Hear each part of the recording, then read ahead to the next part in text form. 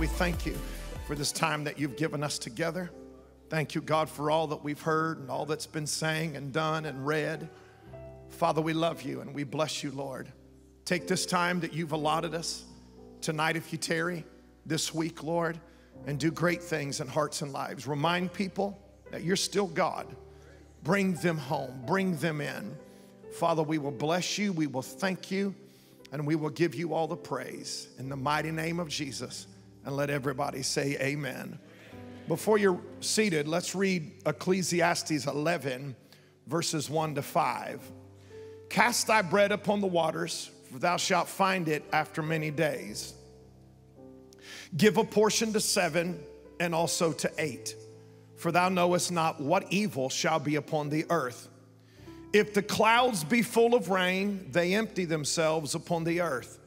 And if the tree fall toward the south or toward the north, and the place where the tree falleth, there it shall be. He that observeth the wind shall not sow, and he that regardeth the clouds shall not reap. I want to read verse 4 again. It's where I'm preaching at.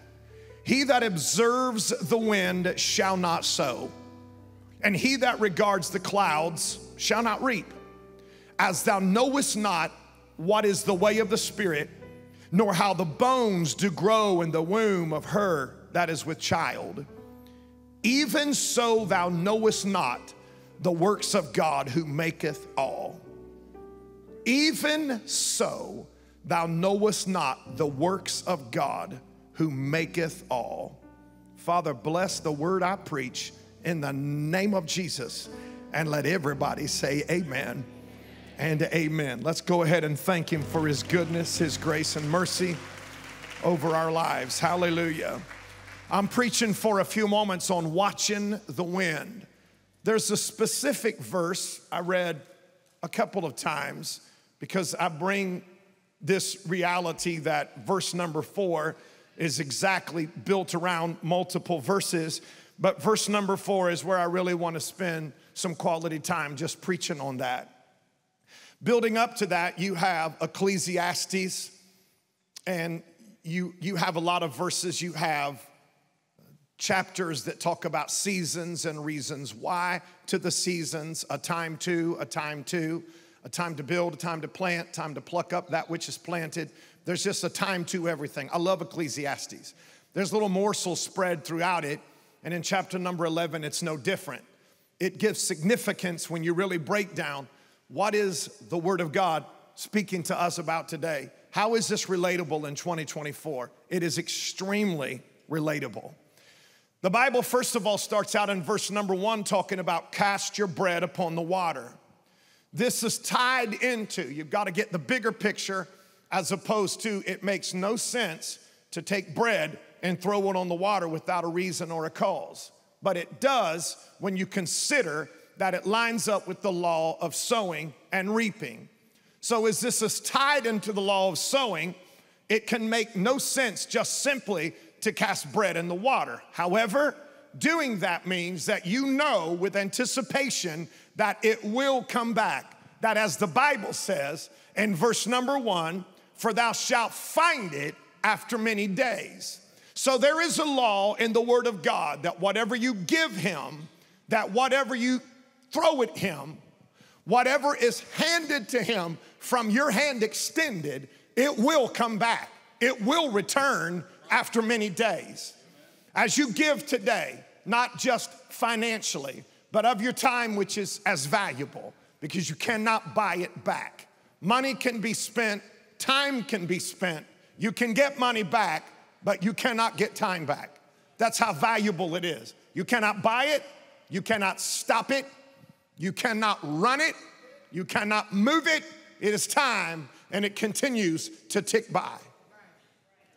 But here in the Word of God, there is a promise that whatever we cast into the water is going to return to us after many days. It is a picture. As the Word of God describes, whatever you give, it is going to come back to you. Now that can be for the good, and that can also be you reap what you sow. Which means from your character to your attitude, to your mindset, to your reactions, to the way that you treat people, things are going to come back to you. Praise God. The Bible then goes on to say in verse number 2, talks about giving to people. In fact, the Bible really is trying to speak to us to say giving to several people, because you never know that there will be a day when you're going to have a need. We all have to understand that this isn't about us. All of us need to understand in the body of Christ, we are a component of the body of Christ. We're not one in totality, all by ourselves, like an island out here. We are connected to the body of Christ. So we have to understand that there are going to be days when you have this ability to give. You have the resources to pull from. Whether you give someone a word, you give someone a bit of your time, you give someone good counsel, which in the number of good counsels and counselors, the Bible says there's safety. When I make decisions, I don't make financial decisions very often at all. It is very minimal without the help and the aid of the board of this church.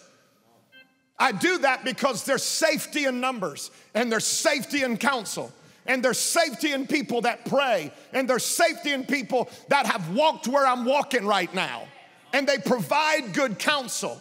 But the fact is, saints of God, out of your resources, out of your personal abundance, when you give to people, it will come back to you.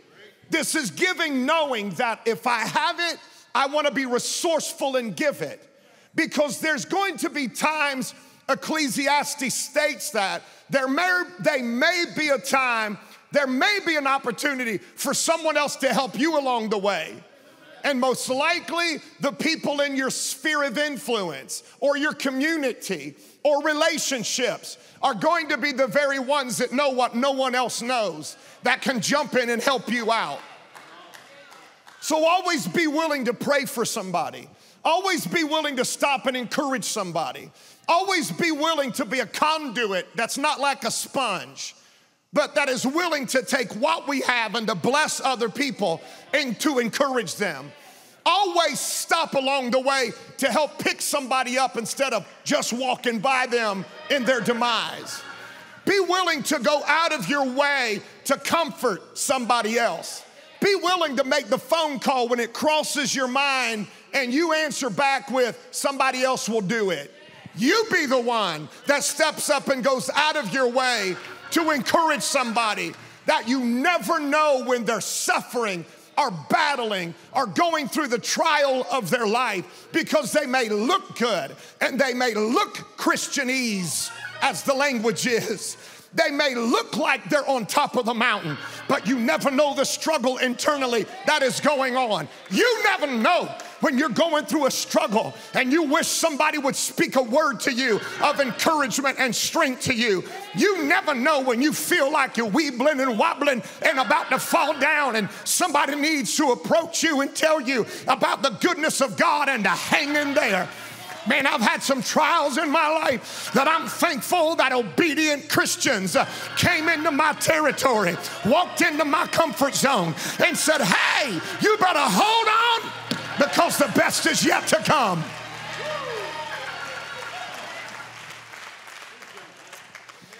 I was standing yesterday outside. Here come a precious little lady walking beside, and then all of a sudden I shook her hand. She shook my hand. She looked at me. She said, oh, brother pastor. She said, the Lord is using you greatly. He is doing great things in your life. I was just trying to ask her how she was doing, and it just started rolling up out of her. And she looked at me, and before she walked away, she looked at me and she said, the best is yet to come. Hallelujah. Let go of my hand and just kept on walking. You never know sometimes when it's you being obedient and out of the resources that God gave you. I mean, come on, saints. How many more scripture do you need before you share it with somebody? How much more joy do you need before you give some of that to somebody else? How much more happiness do you need before you have to stop and spread some happiness? How much more health do you need that you can't stop and pray for somebody and minister to them that might be struggling in their health? I'm just telling you, when you cast your bread upon the water, it's going to come back after many days. It might not come back today. It might not be tomorrow, but God is always going to take care of you. I can look at people in this church that drove here living in their car, and now they've got homes, and now they've got jobs, and now they've got responsibility, and now God has been good to them. Why? Because we poured the gospel into them, and we encouraged them, and we loved on them, and we told them it's going to get better. It cannot get any worse. You're living, you're walking, you're talking, you're breathing, you're eating, you're functioning. It's going to be all right if you've got enough faith in the inside of you to believe that God is able.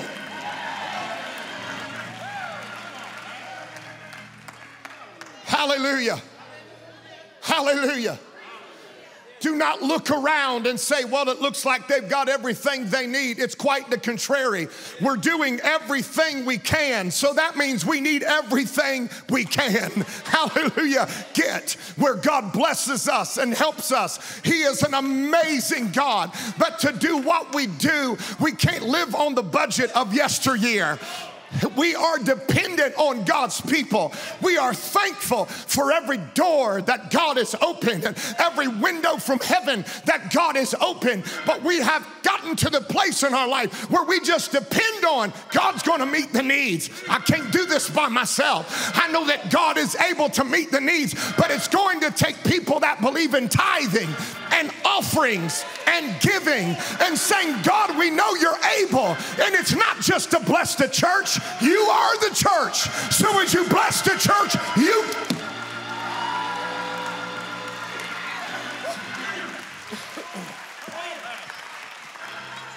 This is getting laborious, but I'm going to keep on preaching. High five your neighbor, shout, set him on fire, Jesus.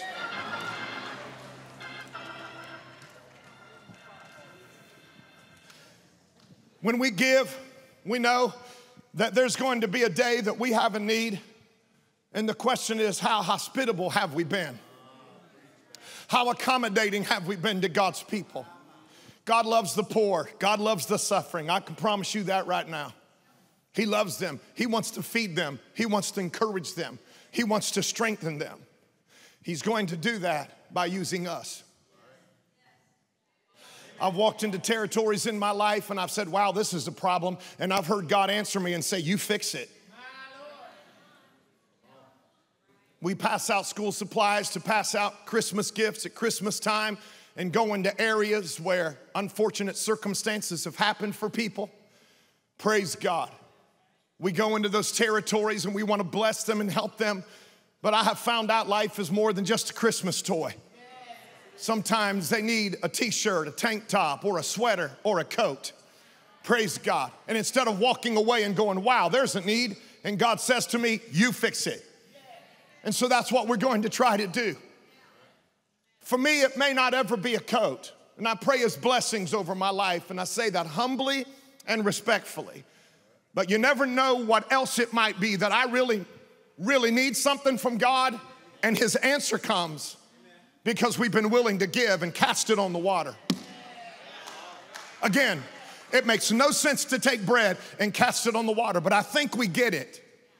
That this whole law of tithing or sowing, that reaping is going to come. Because it's like the seed, and the seed is the word of God. But the reference here is giving. Hallelujah.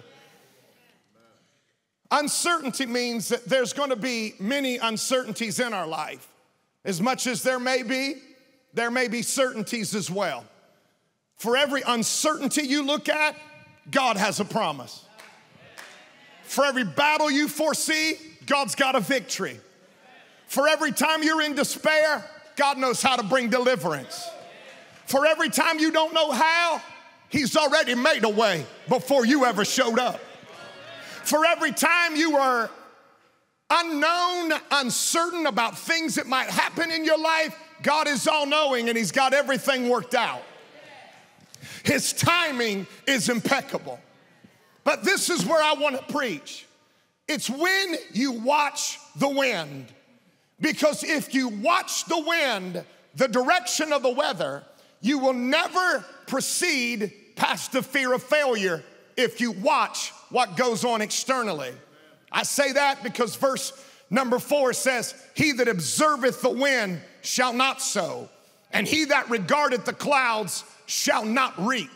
So in other words, if you're waiting to do something and everything be perfect around you, perfection probably will never show up.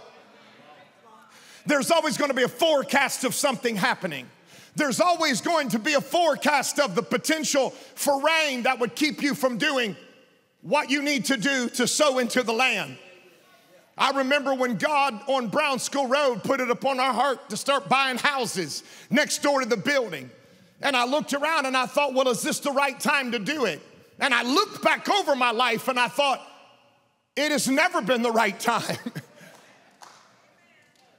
I've stepped out on faith in my life so much so that I've had family members that have looked at me, extended family members, and said, I don't know that I'd do that.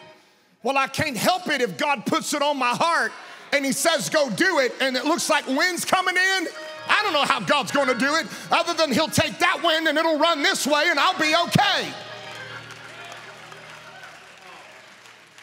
Every time I went out of my comfort zone, people checked me. You're coming out of your, they should have just said, fear's going to hit you. The fear of failure is going to walk in and talk to you. Uncertainty is going to be everywhere.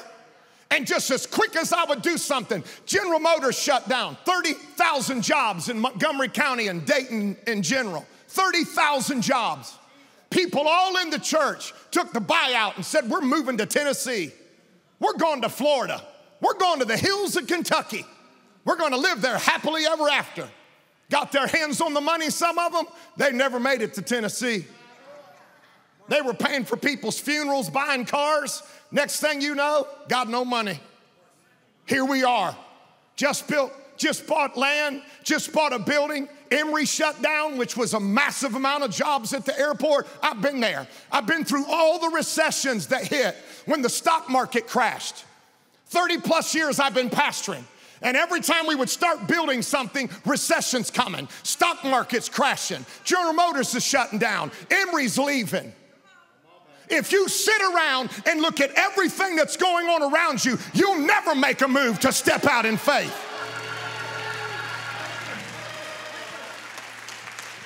Hallelujah. Praise God. I'm not backing up. I'm going to keep on preaching. Hallelujah. Y'all have me concerned. Everybody sitting quietly. That's what Brother Peter did when he was sitting in the boat. And the other disciples were watching him, and he was the only one that said, y'all aren't moving? I'm getting out. Because he just told me to come walking on the water. Anything that has to do with a thread of faith will make no sense at all. I said anything that has a thread of faith on it will make no sense. Because anything that takes faith means it's impossible for you to do it by yourself on your own. This is the whole concept of faith, that you trust God because you got a word from God and you don't care what it looks like. If you observe the wind, if you watch the wind, you'll never move. Don't you do that. I wouldn't go there. I wouldn't purchase that. Oh, I wouldn't make that step. How you ever going to know if God is able if you don't ever step out of the boat?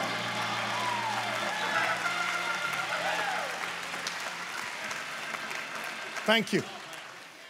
Tell your neighbor, stop watching the wind. Stop watching the wind.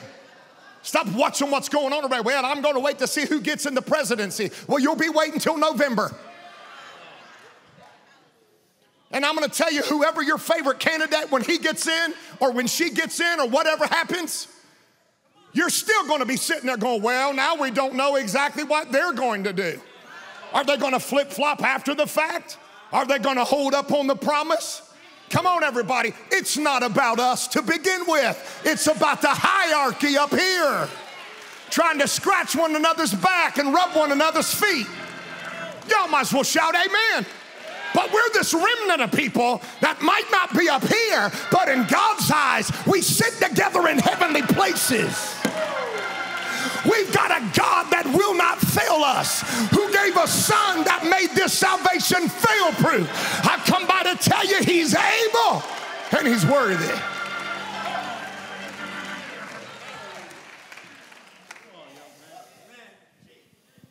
I knew what we were getting into. I knew the building process. I knew several years ago the Lord blessed us to build a gymnasium for half the price of what we're building, a building that is half the size of that building right there. What are you supposed to do when things like this hit? What do? You just chalk it up and you say, let's build because I heard God say it. God's not moved by the downturn of the economy.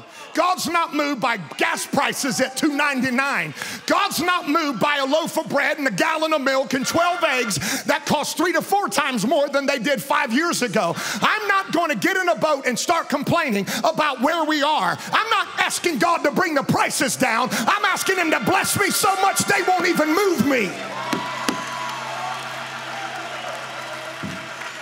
If all you do is sit around and watch the wind, you'll never tithe. You'll never give to the church. You will hold on to that and you will block a lot of blessing that God has for you. I'm telling you, saints of God, I know you're going to snub up on me now. You're going to get quiet and won't shout now. But when you turn loose of it, that's when God gets it in his hand and the blessings start to roll in.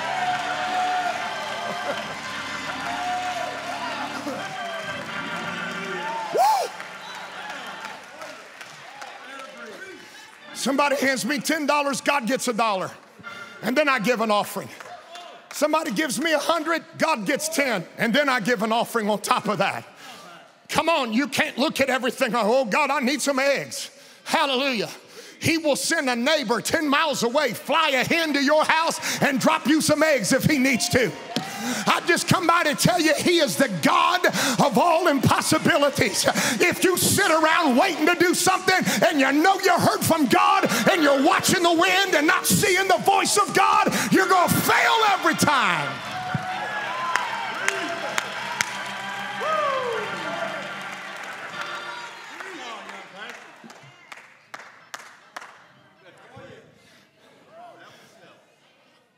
Recession. Then COVID hits. COVID hits. We have a massive slab in the back of this property right when COVID hits. I go to Europe. I come home on a plane, and I'm somewhere over crossing about halfway through the pond, and I start shivering and shaking, and I can't get it to stop. So I took some Tylenol, and I took some Advil, and by the time I got to Miami, Florida, I'm walking through the airport, and I feel like I'm about to lay down and die. I had to drag myself over to the budget counter to get a car. I drugged myself to get to the place where we were going to stay that night, Jill and I. Come on, Jesus. I didn't know what was going on. Are y'all hear what I'm saying? We're in the middle of a building project for our teenagers. And then this COVID thing hits. And then I said, oh, wow, our church is down 300, 400, 500 people are not here on a Sunday morning. That's a Sunday morning. Oh, talk to me now, Jesus. And I go home, and our offering is down about that much as well. And I said, we're in trouble. And I called the contractors, and I said, shut the job down. They said, this is an act of God. And by law, you sign the paperwork, we'll shut the job down. I said, shut it down. 5 days goes by, I'm watching everything that's going on, and I hear the Lord whisper to me, I didn't tell you to shut the job down. And that was it. Never explained why he said it to me, never walked back to me, walked me through the process, never told me about the repercussions. All he said was, I never told you to shut the job down. That is all God said to me. And by Sunday, I'm praying and I'm saying to myself, you better not miss God. You've seen recession. You've seen jobs walk away. Cast your bread on the water. Cast your bread on the water. Cast your bread on the water. God, it makes no sense. Cast your bread on the water. It'll come back. Cast your cares on me, for I care for you. And all of a sudden by Monday, I walked in and I said, get the job going right now, immediately. You know what they did? One phone call was made to the contractor. And you know what we told him? Get the job started. Get the paperwork in here. Get the steel for the building that we need right now. Order it. And we put a deposit on the steel. And do you know that Friday rolled around of the following week that I said started on Monday? And do you know price went up on the steel so fast that if we would not have signed the contract Monday and put a deposit on, it would have cost $250,000 more on the steel. I can't get nobody to help me. I dare you to tell your neighbor you cannot watch the wind.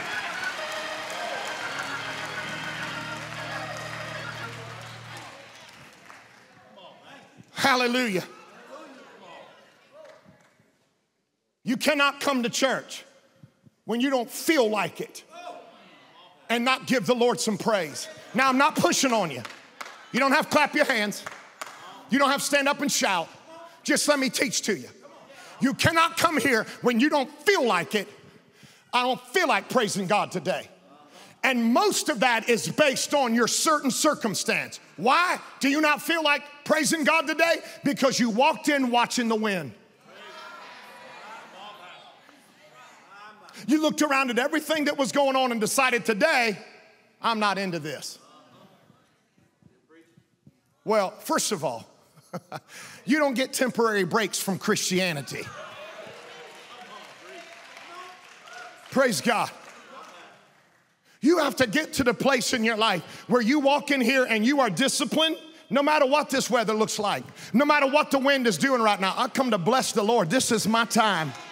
This is my time to get together with brothers and sisters and lift my hands when I don't feel like it and praise. I'm not telling you to fake it till you make it. I'm not telling you to praise him on credit. I'm telling you at all times, I will bless the Lord at all times. His praise will continually be in my mouth. Sometimes your heart needs to follow the word of God and not the wind. Sometimes your heart needs to follow the Spirit and say, I will bless him. I will thank him. I will praise him. I'm going to lift my hands. I'm going to thank him for how good he's been. I know I don't feel like him. I know things aren't going my way. Stop pouting and start shouting. God is able to do exceeding and abundantly above all I ask of faith.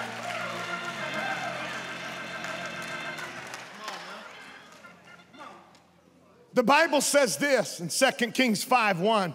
Now Naaman, captain of the host of the king of Syria, was a great man with his master and honorable, because by him the Lord had given deliverance unto Syria.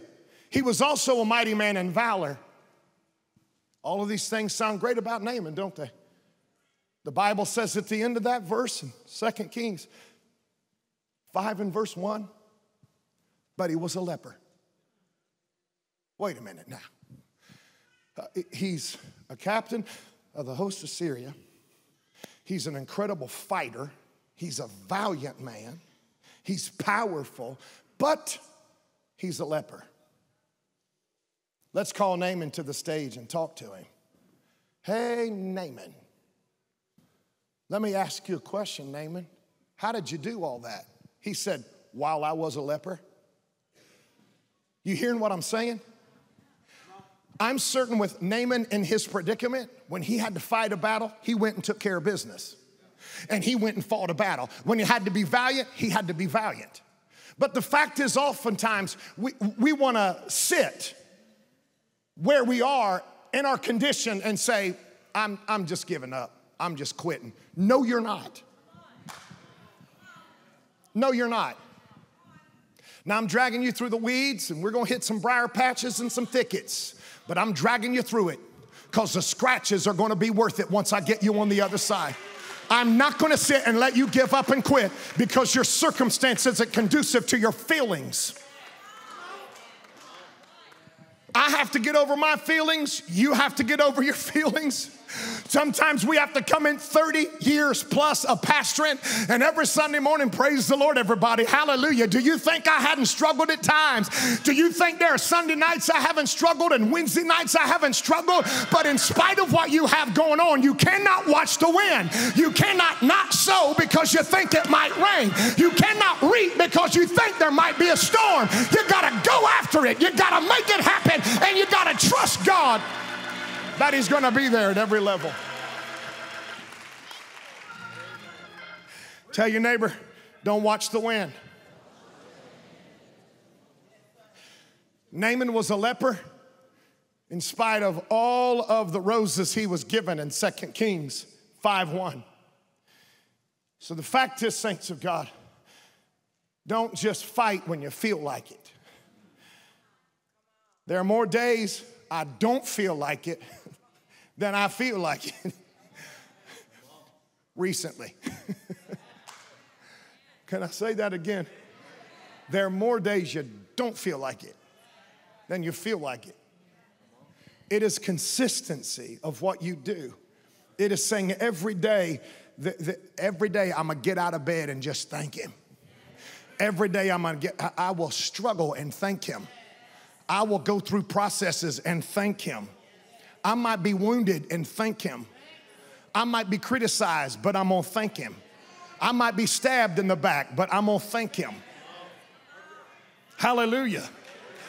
You don't know what it's like to stand up here and preach and somebody hijack a clip of you preaching and put it all over the internet, and it starts to go and go and go, and critics start chiming in. Secular people, atheists, agnostics start to chime in on you. Oh, Lord, have mercy. People, you can't go to their house. You can't call them on the phone. They got keyboard courage, and they just type out anything they want to, but won't say anything to your face. Oh, it can be hurtful at times. And you got to hang in there. You got to read anyway. You got to pray on anyhow. I'm not being dictated by the weather. I'm not every whim of stuff that comes through here. You got to stand your ground. You got to fight, because the battle sometimes is heavy.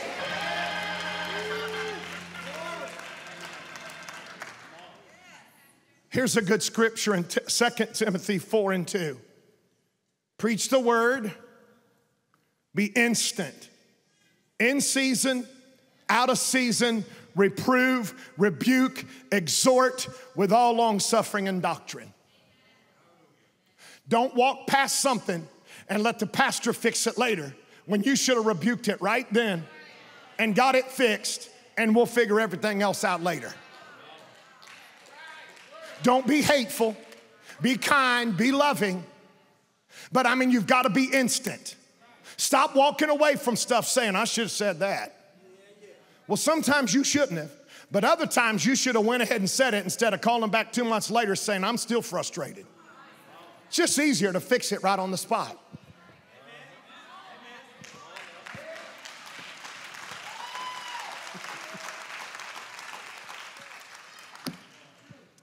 Some people, I'm learning to not say something is saying everything. Because the more God does, the more I run into people that want to pull me down on their level. Hey, preacher. And they have these names for you that you can tell they're just being condescending. Like here's a great one. Here comes trouble. I just learned to have selective hearing. I just learned to just keep on walking like, yeah, I see where the trouble is. And just move on. Be instant in season, out of season. That doesn't always mean instant to praise the Lord. That means instant sometimes to let stuff just roll off of you. Because they really have no right to try to speak to you at all, and they don't even know you. Not like that. Praise God. I hope I'm helping some people today. Preach the word, be instant in season, out of season. Reprove, rebuke, exhort with all long suffering and doctrine. That means you always have to be ready, saints of God. Man, everybody's so ready to tell everybody off nowadays. How about us all be ready to lift somebody up?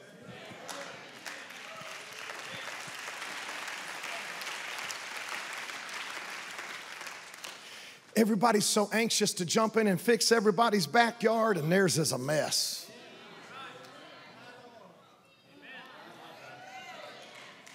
Praise God. I want to share something with you, saints of God, that the Lord spoke in my spirit. This is what he said to me early this morning when I was working on finishing this. When you stand before God, it's not how much you had, it's how much you gave away. Man, thank you, Jesus, for that. I'm not going to mess with you, saints of God. I'm not going to continue. Just going to tell you, when you stand before God, it's not how much you had. It is not at all he who dies with the most toys wins. It's not. It's that one that helped everybody else get where God wanted them to be. That will win. I say this, one day we will stand before the Lord, and he will not look over the record of assets you have. It will be what you were willing to give away. That's an encouraging word. That's a handshake, a pat on the back. That's I love you and I appreciate you. I thank God for you. All of these things. It can be finances too. You're not taking any of that with you. It's not going where we're going. You're not going to need your $100 bill when we get to Streets of Gold.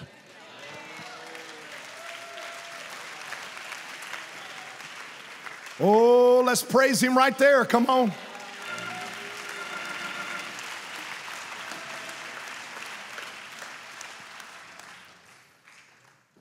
You need to learn to praise God when the inspiration hits and not just after God fixes it.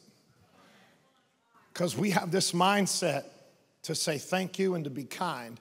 But with God, he's worked so far in advance for everything he's done for you. You need to thank him for what he's done and what he's doing and what he's going to do. Because if you've already watched God move, he's still moving and he's not done yet. So just tap your neighbor and say, he's not done yet. Verse number 5.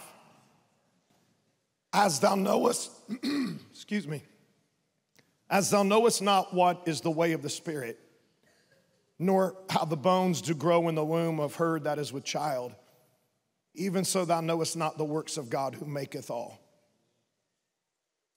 How many times have we watched God move and we to this day still have no clue how he did it? But he did it. Come on. Come on. It's amazing to me that this scripture says, the way of the Spirit, nor how bones do grow in the womb of her that is with child, even so thou knowest not the works of God who maketh all. Think about it. You cannot wrap your mind around it. That these beautiful little babies that come into the world and bones grew inside of that precious mama. I don't think enough time, because I think we take everything for granted. We just assume because they show up crying and we turn them over and smack them a little bit and shake them and clean their little nose and mouth out, and we love on them and thank you, Lord.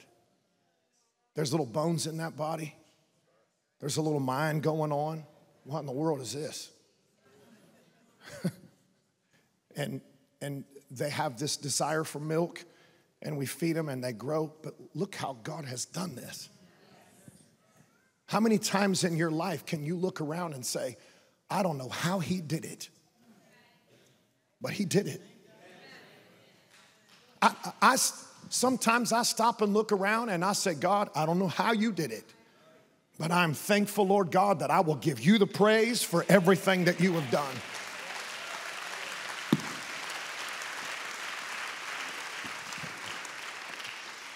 Look at people that are not saved. Trellis, I'm going to ask you to stand up. This brother Trellis, he helps with the offering.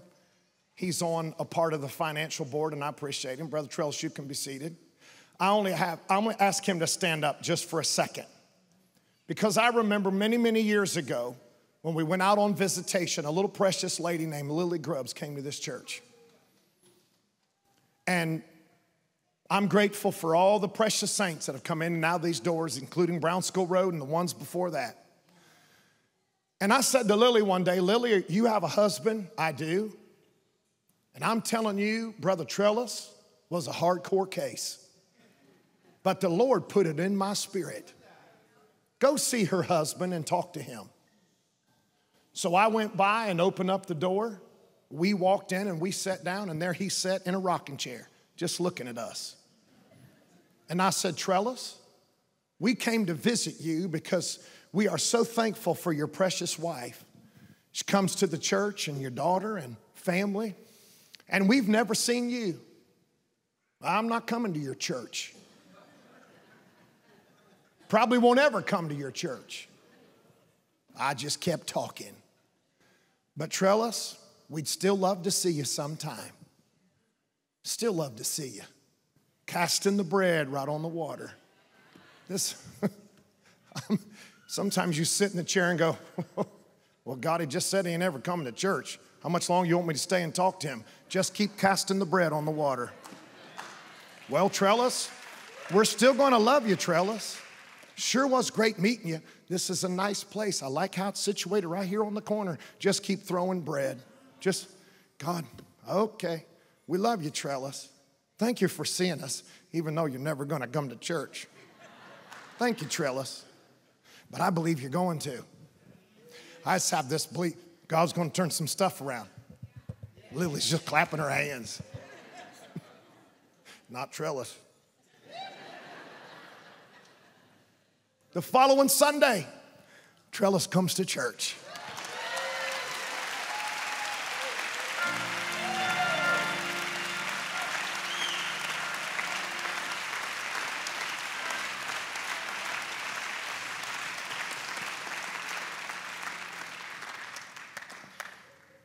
It don't matter what they say to you.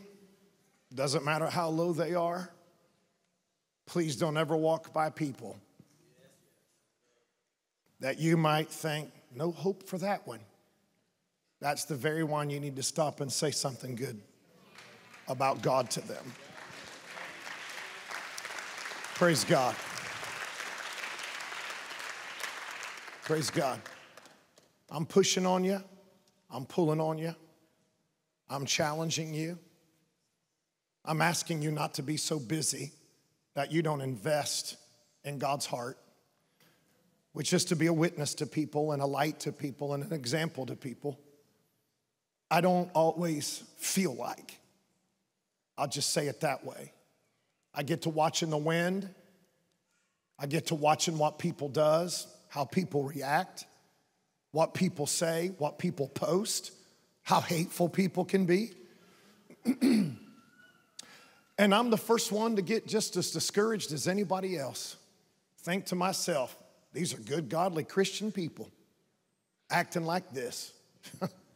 God have mercy. God have mercy.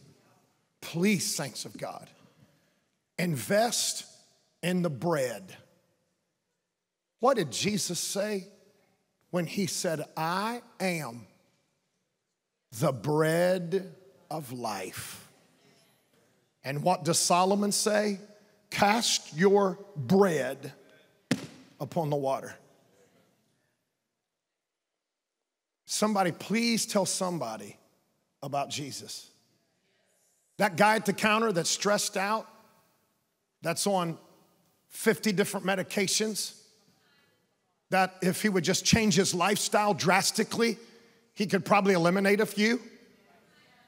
He needs Jesus. We're not trying to build a church necessarily. We're trying to build the kingdom. It's not always about come to church, be here. Just build the kingdom. Just build the kingdom. 95% of people that I talk to about the Lord, I don't necessarily ask them to come to church. I just talk to them about Jesus. And then people ask me, what do you do? I'm a pastor. But I want you to know Jesus first. I want you to know Jesus. There's people I've been working on for years. People I'm working on them for years. And they keep coming back to me. And I just keep sowing bread on the water. Sowing bread on the water. Woman came to me the other day. I ran into some of your people. I said, what does that mean? That's what she said to me. I ran into some of your people. I go, what does that mean? Well, they had your shirt on. I said, that's not my shirt. That's got our church name on it. Well, I talked to them, and I told them I run into you. I said, did you now? Yeah. They were inviting me to your church. I said, hallelujah.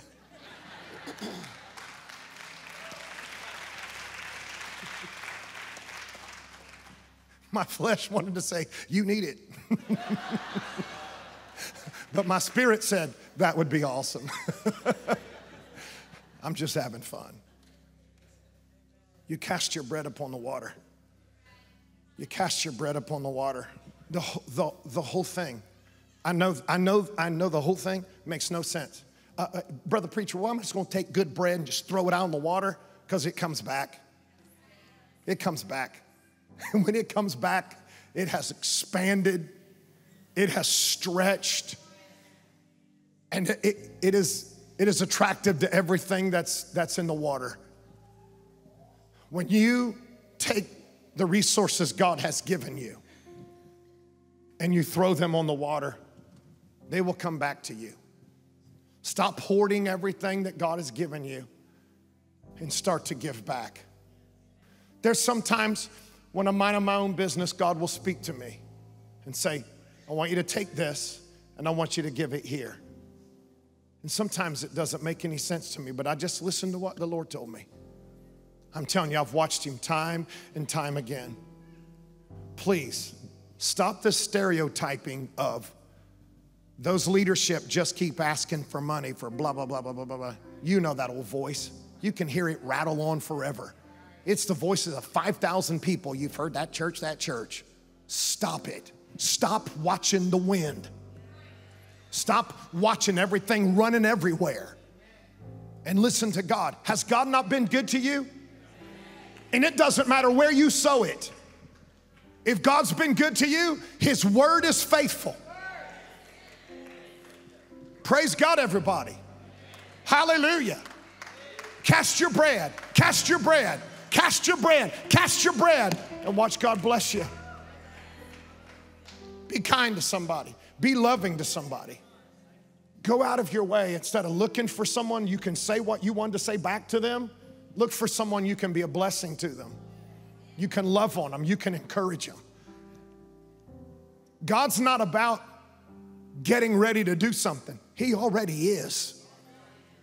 It just depends on who signs up. And listen, the last I checked, we are the restrainer, the body of Christ, against the Antichrist. When are we going to start restraining? Let me tell you when we're going to start restraining is when we open up our mouth everywhere we go and tell everybody about Jesus. Everywhere we go where we say, praise God, hallelujah, God is good. Not just when you come to church.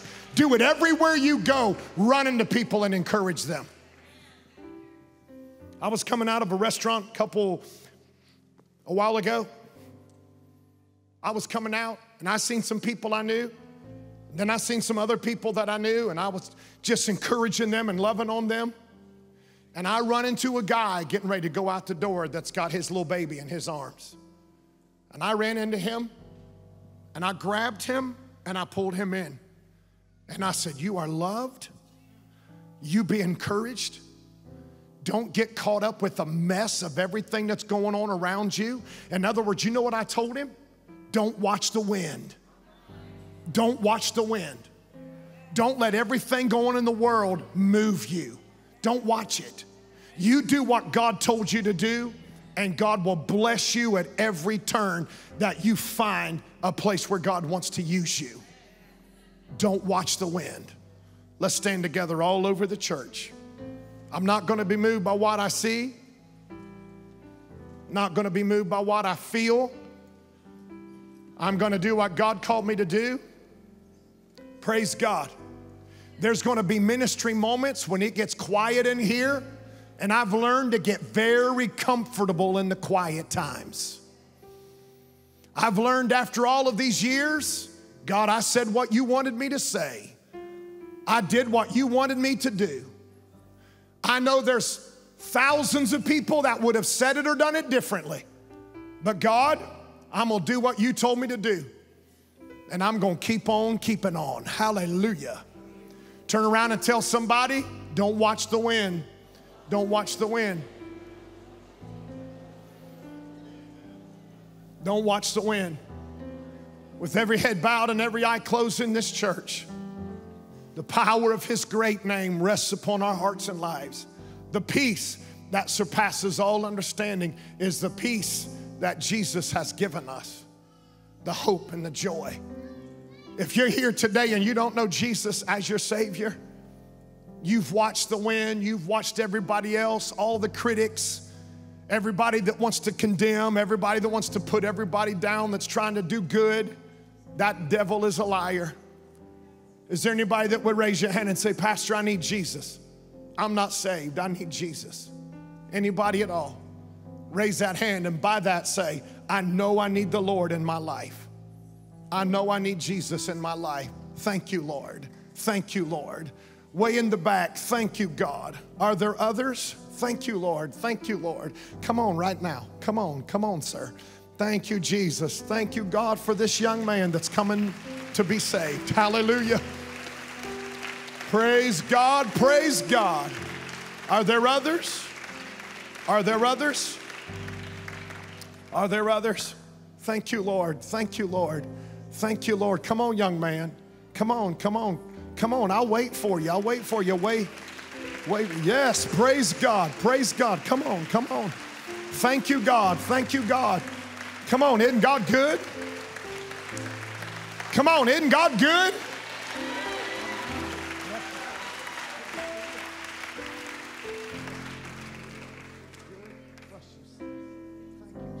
Are there others? Are there others? This is it. Are there others? Come on. Come on. God's speaking to you. God's moving in the house. Thank you, Lord.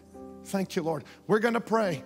We're going to pray with these precious souls that are eager to call on Jesus. Let's pray with them. Let's pray together. Father, forgive me and wash me. Come into my heart. Save me from all my sin and unrighteousness. Right now, I accept you as Savior of my life, and I receive you in the mighty name of Jesus. Come into my heart and dwell and stay in Jesus' name. And let the saints of God say amen and amen in the house. Can we rejoice over these precious people today that have received Jesus into their life? Come on, praise God.